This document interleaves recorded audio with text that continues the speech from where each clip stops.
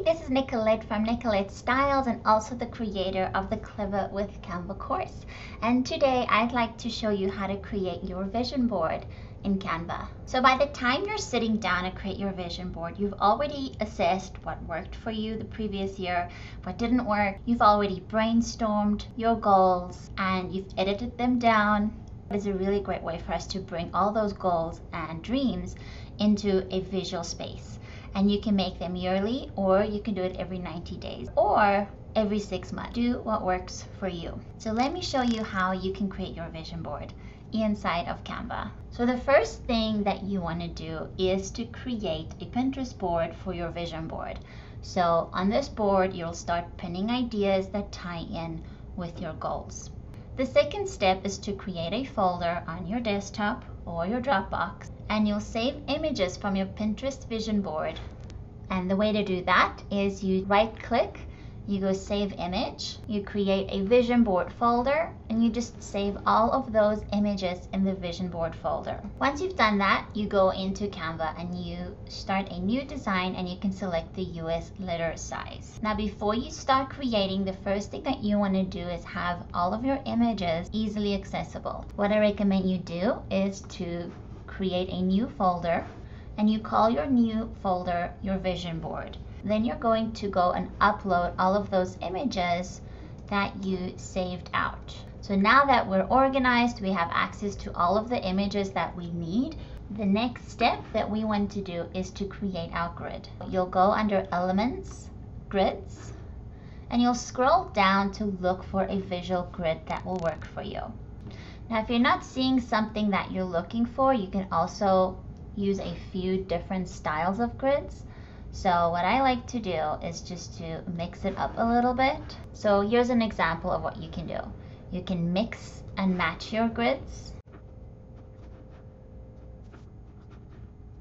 And remember, you can change this as you go. There we go. And if you wanted to add a circle or a different shape, you can do that too.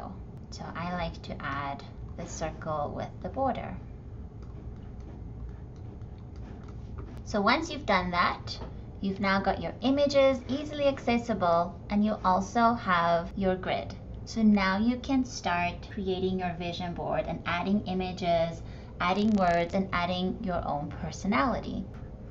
What's great about using the grid compared to adding all of the images individually is that you can just easily slot in the images and then move them around a little bit later until it feels just right. Move images in a frame like this, crop it exactly where you need it. So you keep playing until you have the vibe that you're after, until it feels like it sums up the key feelings of your vision and your goals.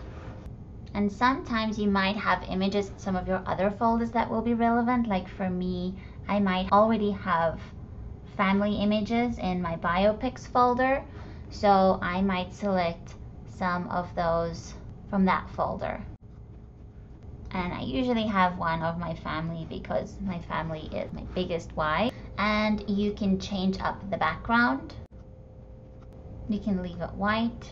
You can add in more circles. At this point, once I'm happy with the way that it looks, I like to add my words of the year. Last year, some of my words were community and celebrate. So that would maybe go here, community and celebrate, or just community or celebrate.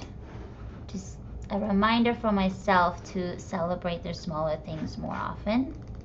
And you can bring in brand colors or colors that you love. Just bring in elements that would really motivate you. Stillness or white space or me time.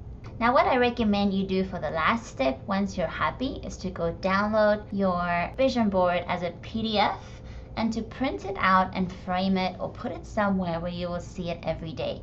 So whether that's on your computer desktop or the background for your phone, make sure that it is somewhere where it is constantly something that you're looking at so that you can start manifesting that subconsciously as well. Remember to have fun with this, and if you have any questions, let me know, send me a message, and please go ahead and share your vision boards with us. Thank you for watching, and I'll see you next time. Bye.